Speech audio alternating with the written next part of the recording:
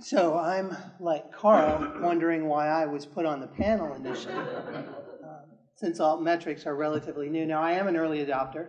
I did teach an honor seminar last semester on social media, but that does not make me an expert in this. And then I got to thinking, you know what? Maybe I'm here because of the work that I'm doing as the Senior Associate Dean in our college around big data. So since this is about impact, the first thing that I wanted to know is, when you think about the word impact, what do you think of? Are we talking about value? Are we talking about quality? We're talking about making a difference? And more importantly, and this goes along with both Carl and Sean, what's the evidence? So we're doing a great job at the University of Kentucky. How do we know that? Well, there's lots of evidence out there. We can look at all kinds of things like faculty-student ratio, and we can look at number of majors and numbers of students served and all kinds of things. But at the end of the day, does that really talk about impact? Big data tell us a lot of things, and in many ways, altmetrics are and can be synonymous with big data, right? We assess the data that are there, whether we're using aggregators like Altmetrics or something else, and then we make decisions based on that. The better the data, the better the decisions. But what do we use? Do we use student credit hours or students served or faculty credentials or student placement? What about rankings? National rankings? That's probably better. That's really how impact factors work. Maybe it's the number of patents. Or, I know, we'll use salaries because faculty that make more money have a bigger impact, right? Yeah. Therein lies the problem with a lot of the artifacts that are used in altmetrics. I am not a naysayer. I'm the first one to go out there and play, but I'm not so sure this is quite ready for prime time. And I appreciate the discussion that we're going to have today. It was interesting that as I was looking at big data, I actually found altmetrics around big data. So how many millions of DVDs per day does the internet content fit on? And, you know, so it's tuning into big data as the buzz gets louder. But the big question I have is, are we paying attention to the right things? I don't care if the sign's yellow. I don't care if it has sharp edges. I care that there's a bridge out ahead, right? And the same thing needs to apply with the way we think about the impact of the research that we have. So let's turn our attention away from, are we doing a good job at the university? And let's focus on, what about the research impact? It's clear, and we've heard it multiple times, and I figured we would, knowing that I was going to go third. I thought, yeah, everybody's going to be talking about those. Journal article publication, peer-reviewed, that's the gold standard. Okay, that's true. And I want to go on record as saying that I believe that the expert peer review needs to be the first and primary filter for any of the metrics that we use.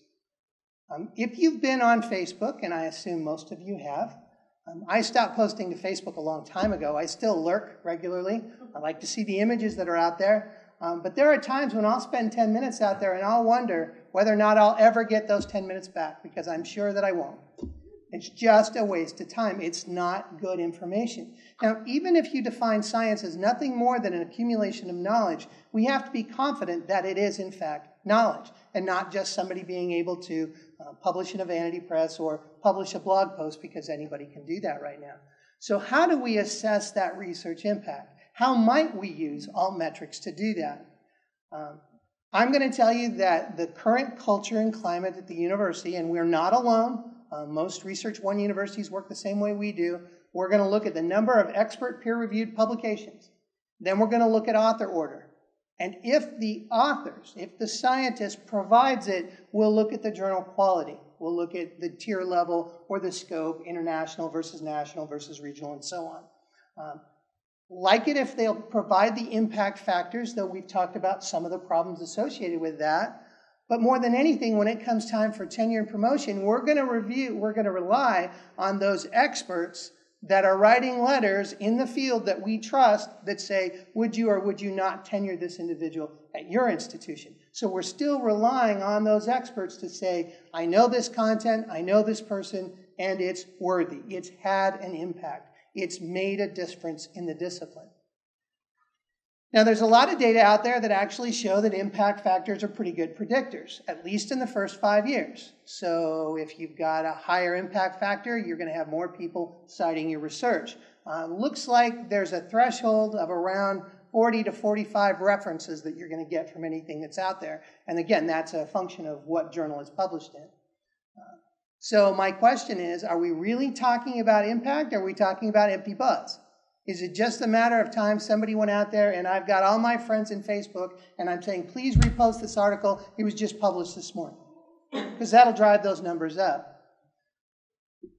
I'm a little discouraged by the word alt, and I understand the background, right? A lot of times we use the alt when we were talking about use groups back in the day, when we still used modems and dial-up to connect to what was out there. Although I will say something about that. During that time, there was sure a lot more better data available, because you couldn't just have anybody dropping things out there. You actually had to understand how the system works to connect to it.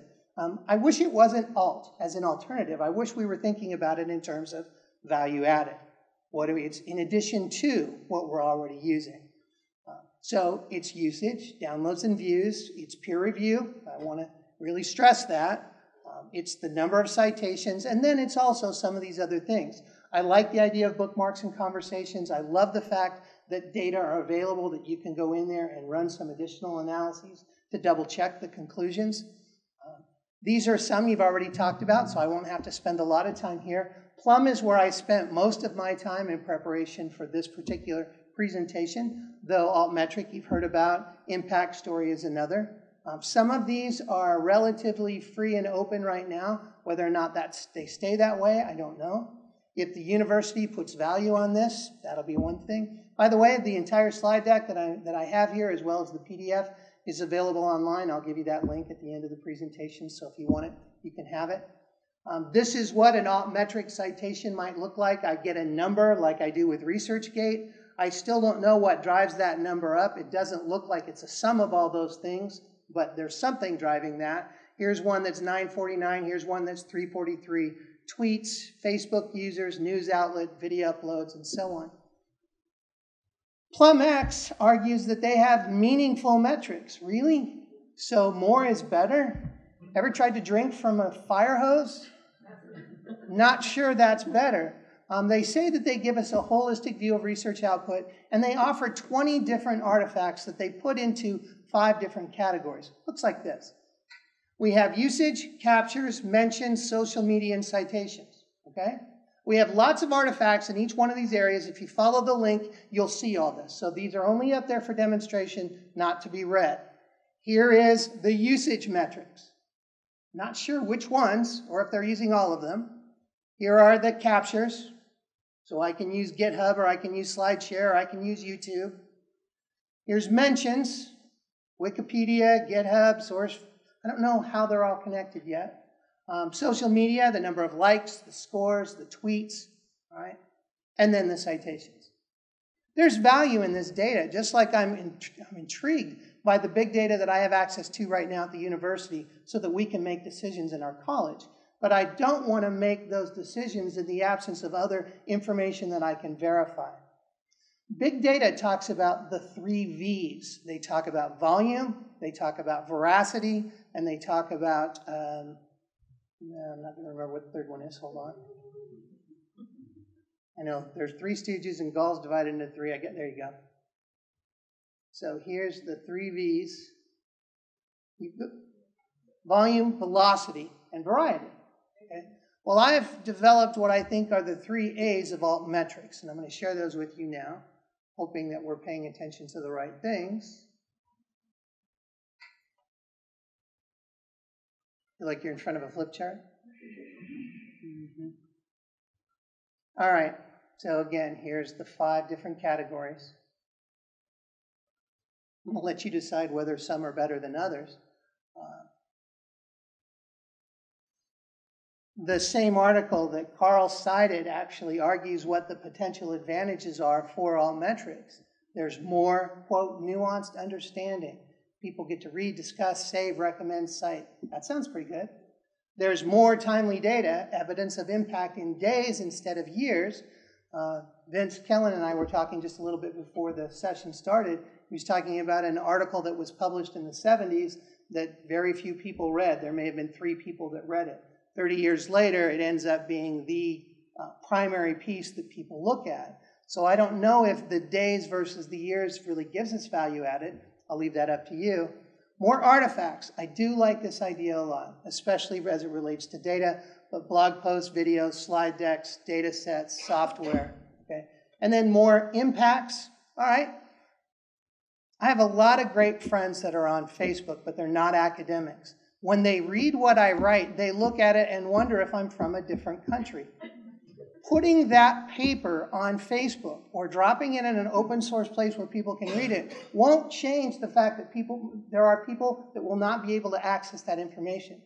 So unless they do what many organizations do, the National Communication Association has something called Current Trends. And what they do is they take the content of the research article and they write it in a way that it's accessible to a lay audience. Pretty cool idea. Supposedly that's what journalists do as well. But clinicians, educators, general public, those are the impacts that we're looking for. But I'm not sure that the format in which we write is actually that accessible. So here are my 3 A's. I have questions like what the 2 of you have. The first question has to do with acceptance. So let's assume up front that faculty, administrators, professional colleagues all accept Altmetrics. They say, yeah, this works. We're going to use it for tenure. We're going to use it for promotion. We're going to use it for merit. Then the question is, well, which artifacts? Which of those 5 categories or which of those individual artifacts do we want to look at? And then finally, when should that adoption occur? What many people will say, just as soon as I'm tenured. Right? As soon as I don't have to worry about where that number is coming from because I've got to figure out a way to game the system. And I don't think we have to. I think we've learned through social media there really are some values associated with the kinds of content that are available. Please keep in mind that I still believe that the primary filter should be peer review of experts that understand the content that you're working with. That's how we generate new knowledge. That's how we accumulate that knowledge we call science. I apologize to anybody in the room that happens to be from the humanities. I understand your artifacts are different. A good book can get you tenure and promotion, right? It probably has more impact than some of the journals in which we publish. All right? And I know the artifacts are different, but in terms of what we're talking about relative to science, I think this is really important. I'll finish by saying we're in a place now where within the next 3, 4, 5 years, we are going to see these things. They will be around. It's a matter of how we're going to use them. I'm a big fan of big data. I love it, especially if I can interpret it, make sense out of it. But I think if you see me running around campus, you will see me with this T-shirt on, which says that as much as I think this is a cool idea, I'm still cautiously optimistic about how it gets used, when it gets used, and whether or not we're really measuring impact. Thanks.